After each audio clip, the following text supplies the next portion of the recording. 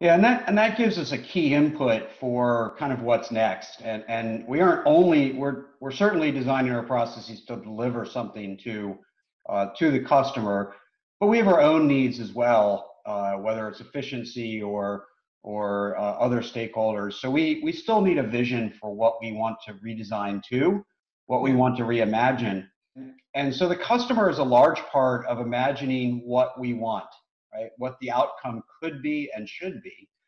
I think what's important is that we don't too early introduce the idea when we're starting to go through a visioning process of what we can do, right? What can we get away with, and what are the barriers, and all of that. So I always like the idea of ideas have to go through filters. And so if I have one filter that says what do we want to do, and ideas are flowing through them, and I have another filter that says what can we do, and ideas are flowing through them. But I've tried to do them at the same time.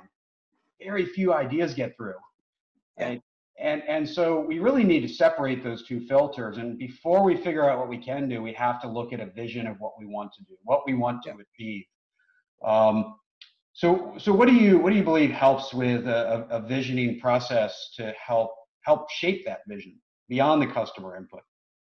Yeah, and I know we've talked about this before. I think there's other models, right? So if you look at from a public sector standpoint, I think I just mentioned I feel DMV has a big retail component because they have basically retail physical locations and they have customers that come in. If you start to say, if we look at other retail organizations, how do they operate? Forget the fact that our product is a government mandated license and a registration and a title. Like, let's just think about the retail operation and let's think about um, Amazon.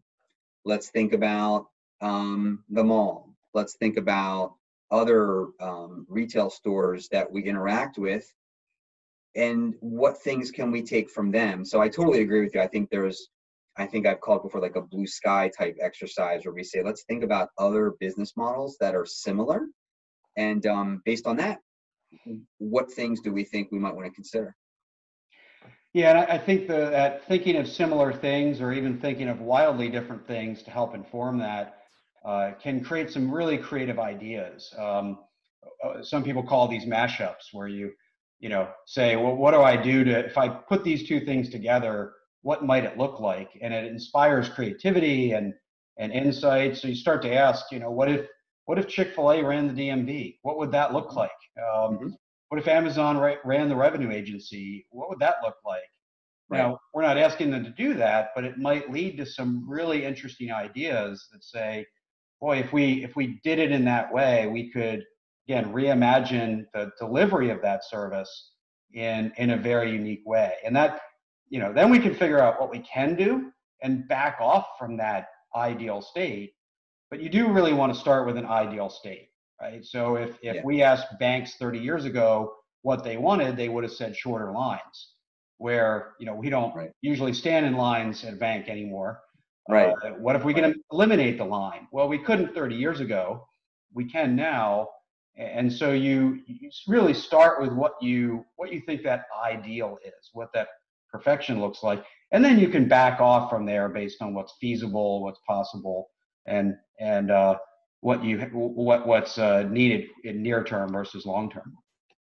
Yeah, I think that's a basic tenet of visioning and strategic thinking is what is our big picture? What are um, our big goals? Because if we start to your point with the constraints, we'll never get out of the gate. We need to start big and then figure out what can we do based on that and pare it down. So yeah, I completely agree with you. And I think it's a good exercise. And I think it's interesting because it's not an exercise that a lot of folks spend a lot of time doing. Um, at least, that I've seen in the public sector or even in the private sector because they're so busy doing what they do every day. So what we often find is that when we run, visioning exercise, we call them vision sessions, and they're typically tied to big technology modernizations. We're taking all the leadership, all the executives, and the next level down, and some very key subject matter experts, and we're bringing them into a workshop for a couple days. And you know, we always get the initial pushback. Well, I can't take a couple days to do this. I've got stuff to do. I've got deadlines and all this work to do. But when we can get them in that environment and we facilitate the conversation, I think it takes some time, and I'm sure you've experienced this as well. It takes some time, but once you kind of break through that and the mind opens up a little bit and you facilitate having a conversation, it just feeds on itself. And before you know it, you come up with all these grand ideas, and then you start to apply those filters to it. And ultimately, you're going to come up with a portfolio of things that you can achieve. And everybody is kind of, all the leadership is collaboratively agreed to it. And at least now we know what the portfolio has to support. And we can always refer back to it and we understand where it came from. So. Yeah, and that's just so important to do. As you say, it's hard to find 2 days to spend on this, but if you don't, you're going to spend a lot of resources designing to the wrong destination. And that's, nothing's more weight, you know, that costs you way more than 2 days. That costs you hundreds of days across your team, across your organization and yourself, if you really didn't design towards the right outcome, towards the right vision.